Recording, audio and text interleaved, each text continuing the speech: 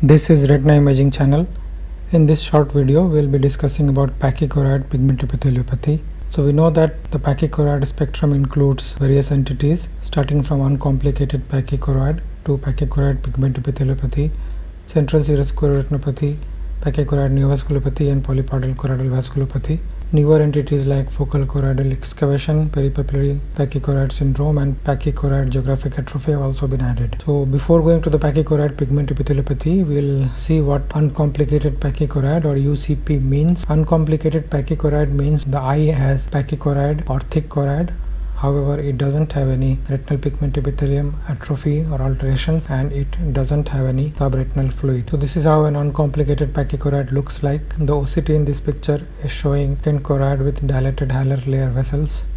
Infrared reflectance image of the patient is clean. It doesn't show any hyper or hyporeflectivity because it doesn't have any RP alterations. So coming to the Pachychoroid Pigment Epitheliopathy or PPE, Pachychoroid Pigment Epitheliopathy by definition should have pachychoroid RP alterations. It can have PEDs, pachydrusen. However, it will not have any SRF. So this is how a Pachychoroid Pigment Epitheliopathy fundus looks like. If we see closely here, then we can see some RP alterations near the inferior arcade. The OCT and infrared reflectance of this patient show thickened choroid with dilated halar layer vessels. If we look at the OCT and the infrared reflectance images minutely, then we'll see that near the disc or over the papillomacular bundle, there is a loss of outer retinal layers and RPE.